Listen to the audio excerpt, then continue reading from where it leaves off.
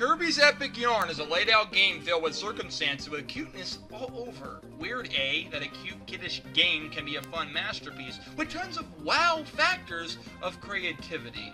The levels are sort of filled, the jelly bean art is glorious, and I mean green stockish or pink stockish. I don't know, Nintendo.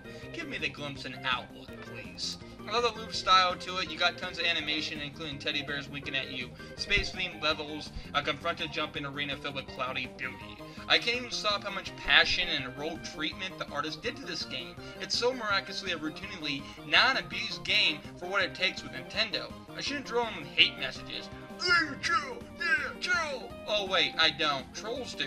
Faggots. For the affectionate music too, it's balanced with peaceful harmony melodies and blow after blow tunes to make you win a pipe of happiness. The game is pretty long, might take you 7 hours or 5, it depends how good you are. The tough little game gamers might pass this, but I think you guys should sit down and play this under fire game into the misgredded, gearing heat, cause it's hella worth it. Slang word right up your front balls and faces. I give this game a 9.9/10. That good, really game duration outlook of it. Love the Bruno Master, Prince Charming my ass, take this for a cute riddling pocket right, and shut up your dick.